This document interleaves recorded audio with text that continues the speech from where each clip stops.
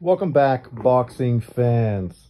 So today we're going to be talking about Subriel Matias, who obviously has really built a name for himself in his last couple of fights, specifically his last fight, which got him a real big sort of groundswell of attention and fans, specifically because of his exciting style of boxing, his aggressive, come forward, seek and destroy type of boxing skills, which obviously gravitates or have casual fans gravitate towards him.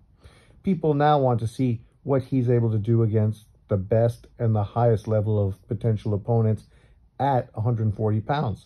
So this brings the question, who is going to fight him? We've seen guys like Devin Haney mention him. We've seen guys like Teofimo Lopez mention him. The question is, who is finally going to step up and take on this challenge? Right now, the IBF mandated that Cattrall would fight Richardson Hitchens, and the winner of that would become his mandatory. And stylistically, that could be an interesting fight. Obviously, we've never seen Subriel Matias in with a long, slick fighter like a Richardson Hitchens or a awkward, skilled fighter like Jack Cattrall, even though he looks like he'd probably be the easier of the two, potentially. Now, of course, Cattrall has moved off and potentially is going to be seeking a rematch with Josh Taylor, which makes sense. It's a big UK fight, big money for both of them. Probably the smarter move financially for him to move in that direction. So this brought in, of course, that other fighter. What's his name? I can't even remember. A guy who had a very big performance against another UK fighter, knocking him off and sort of solidifying himself as one of the top fighters at 140 pounds. Is he from Argentina? I think he's Argentinian fighter, if I'm not mistaken. Leave in the comment section if you know who I mean. But at one time, you know, he's a very strong puncher and had a very good performance against that once highly regarded UK fighter. And because of that, he was elevated pretty highly by the IBF. And now he is going to be the person that steps in line to fight Richardson Hitchens. And I think stylistically is probably pretty easy of an opponent for Richardson Hitchens. He's a much longer fighter, and I think he's going to be able to control the distance behind his jab with his better boxing skills. He's going to make it very difficult for that hard-punching fighter to actually get into range and land something significant. But potentially it could be a good opportunity for Richardson Hitchens to show his toughness and to get chin checked, which are obviously things that he's going to have to prove to himself and to boxing fans overall if we think he's going to have a very good opportunity to potentially beat Subriel Matias, which stylistically I could see him doing. And that probably would be a little melodramatic because that's not really the kind of fight people have been hoping for. People have wanted to see him step up to face one of the more exciting fighters in boxing, but that may not be in the cards for him. You know, the whole adage about risk reward does come into effect when you talk about a guy like him. Is the money big enough to take on a risk of fighting a guy who literally has killed somebody in the ring? That gives you a good sort of idea of what kind of punches and the brutality that he does bring to the ring. So maybe a upstart, a young fighter who, because of his slick style, is also high risk, low reward in a Richardson Hitchens, a guy that most fighters aren't going to be too eager to jump into the ring with because he is just a guy that can make them look bad, put them in a fight that's a little boring, not going to be a fight that's going to really build the guy's name up and build a big fan base fighting a guy like him. But for him, that might be the opportunity he needs to jump at somebody with a growing reputation, beat him to become an IBF champion, and now the risk of fighting him becomes smaller because now, of course, there is something to actually gain by fighting a guy like him. So I could see it playing out like that. There's also talk going on, and I don't know the reality behind this, but I wouldn't be sad if it was true, about Subriel Matias facing Gary Russell. That potentially could be an incredible fight. a fight I probably would prefer to see over a guy like Richard Hitchens, just because Gary Russell, another aggressive, come forward boxer puncher, in with Subriel Matias, Jesus, man, that's a fight that just can't fail to deliver. Somebody inevitably is going to get knocked out. The question is, who's able to land first, who's tougher, who's more resilient, who's got the better chin. And that's really what that fight's going to determine. So I do hope that's the fight that does happen. It was a fight that seemed likely because both of them at one time were connected to the PBC. So it seemed like an obvious direction to move in. But then at the same time, I thought Gary Russell would have already been the WBA world champion by now. And things have not really worked out like that. So we're not sure exactly how things are going to move forward. But I would be excited if that is the fight that gets made. As far as fights against him and guys like Lopez and Haney, obviously those would be great fights. But the issue is, would you rather see one of those guys face him, or would you rather see them face one another, or possibly a Ryan Garcia? A Devin Haney versus a Lopez for unification is a huge fight. I mean, very, very big and very significant.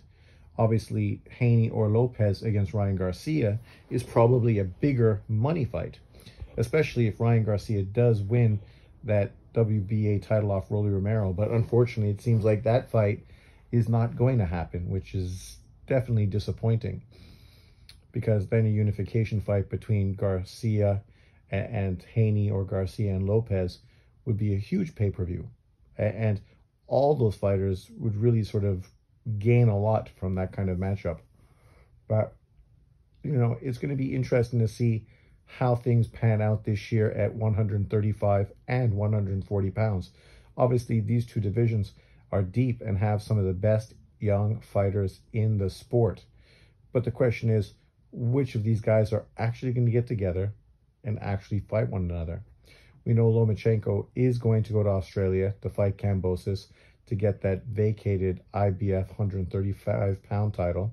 That's fantastic. We also heard rumors that Navarrete potentially is going to move up to try to claim his fourth weight division.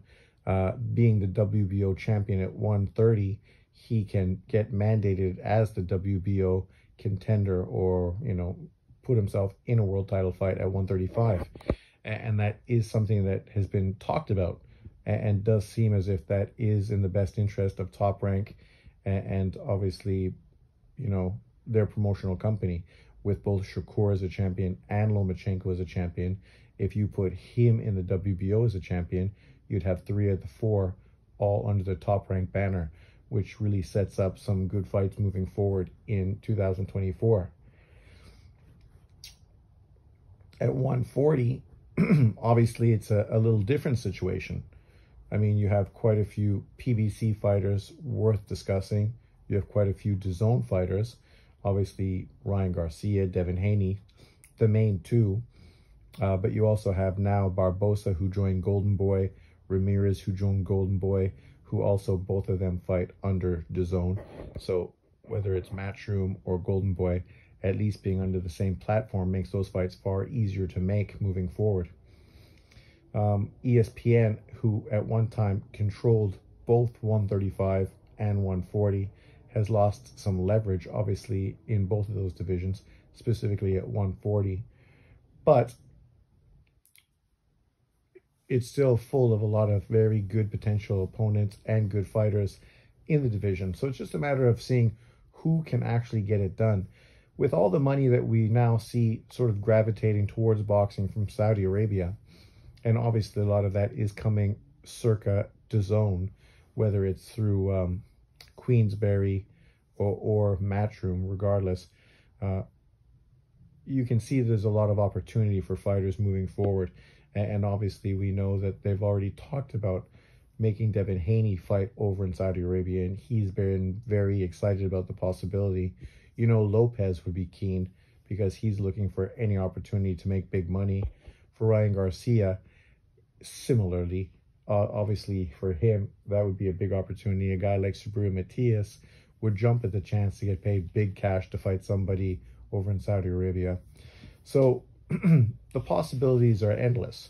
It's just a matter of people putting the money on the table and having an interest in making some of these fights.